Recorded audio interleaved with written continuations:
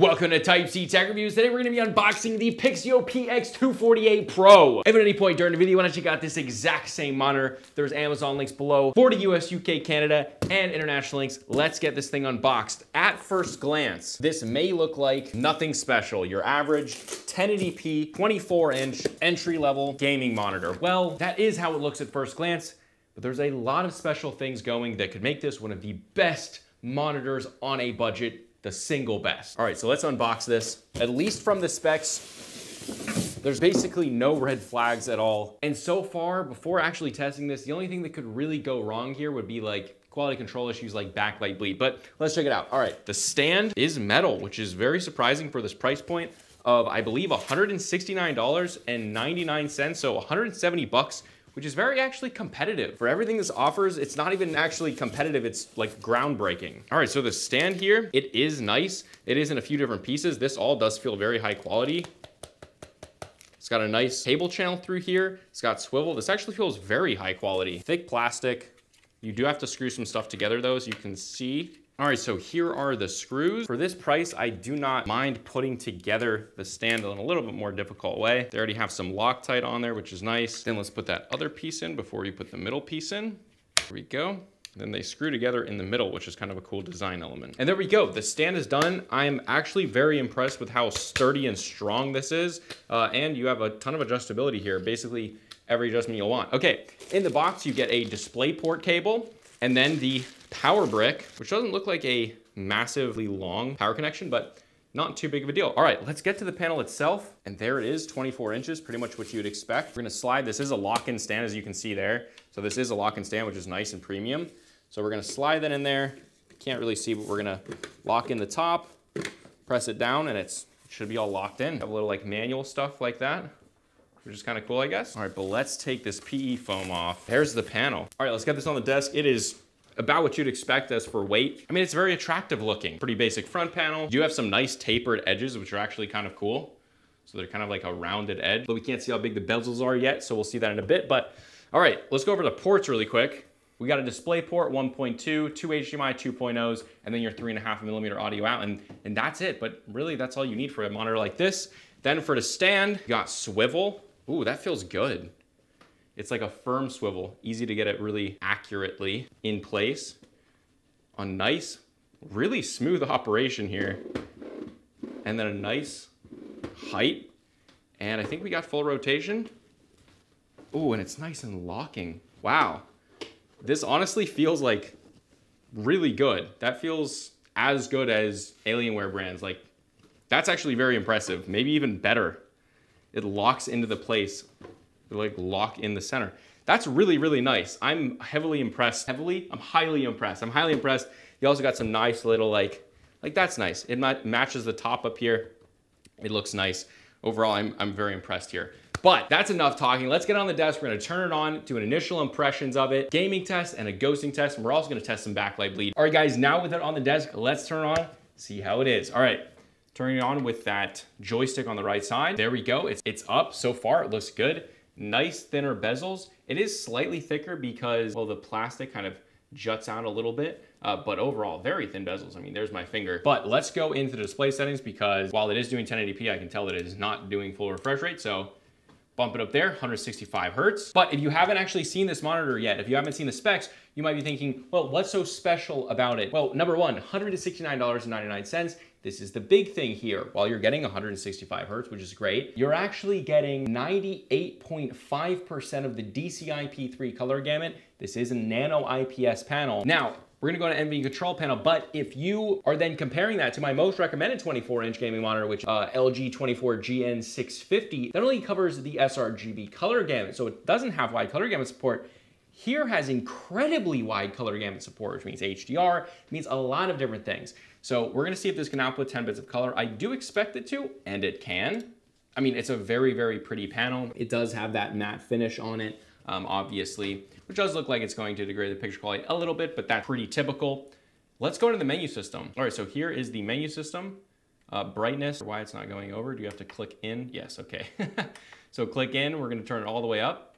Yeah, I mean, it's not crazy bright, right? That's probably the only part where you're going to see you know, a little bit less, but I mean, it's good for $169.99 and getting that wide color gamut. We'll keep going through. You got a lot of different presets.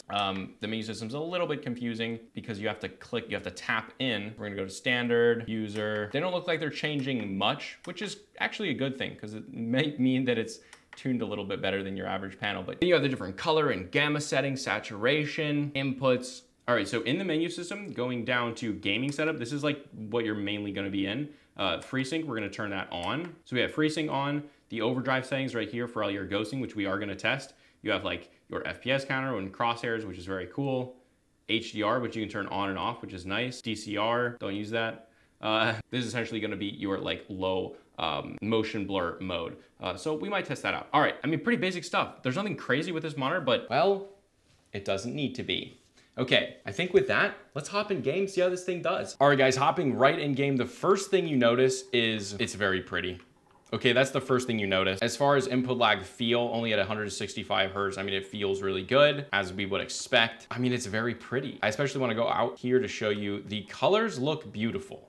Now, this is only an SDR, so we're not taking advantage of that full color gamut, so we are gonna hop in a different game, or maybe the same game, and test out that color gamut in HDR. But oh my God, what a leap. For 169 bucks, you're getting that wider color gamut. And I also will say, because this does have the matte finish, it's not a really bad matte finish at all. Like in games, the whiter areas of the screen don't have that. Like you can definitely kind of notice it, but you have to like look for it. In game, it's not bothering me.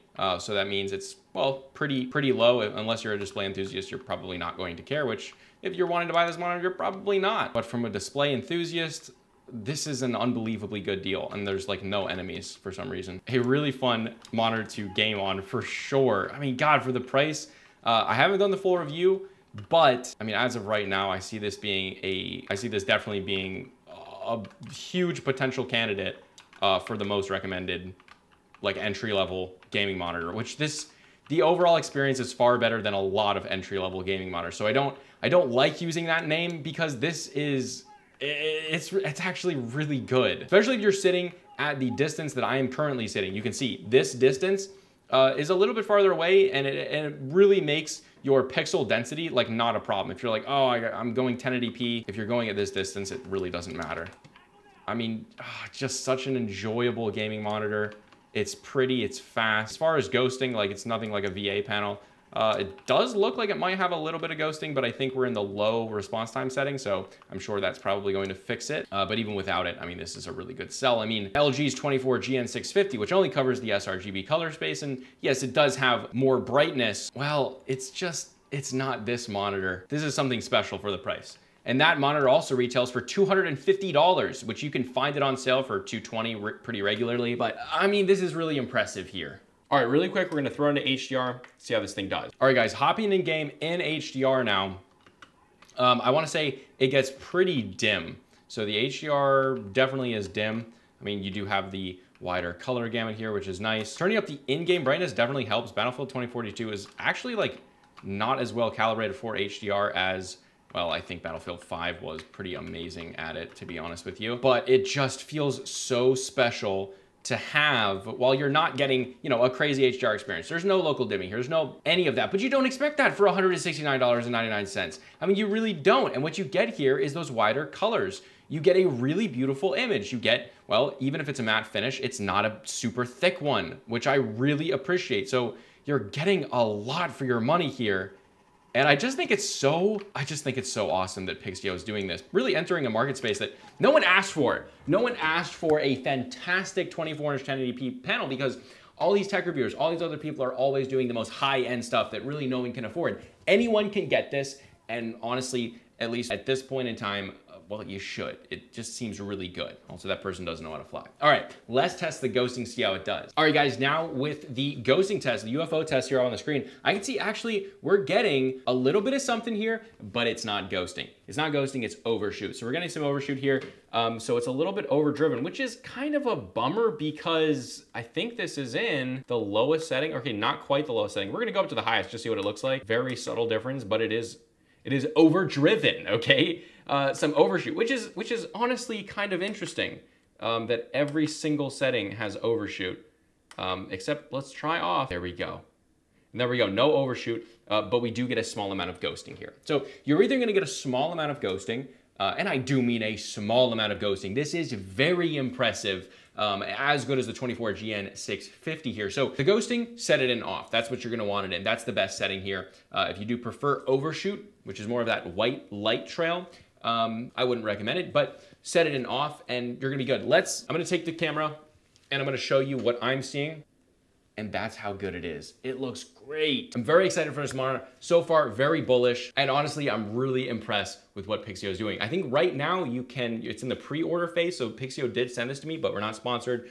You guys know I definitely give my opinions whether I like something or not, and I'm just very excited. I think this is a space that not a lot of creators cover, and I like people being able to save money. This may be the best entry-level 24-inch 1080p gaming monitor that you can buy. If you want to check it out before the full review, there's Amazon links below again, but again, in a few days or maybe some weeks, it's been tough doing Type-C lately because the main channel or the second channel has been taking a ton of my time, but yeah, really excited about this one. This was Type-C Tech Reviews, and I'll see you guys in the next video.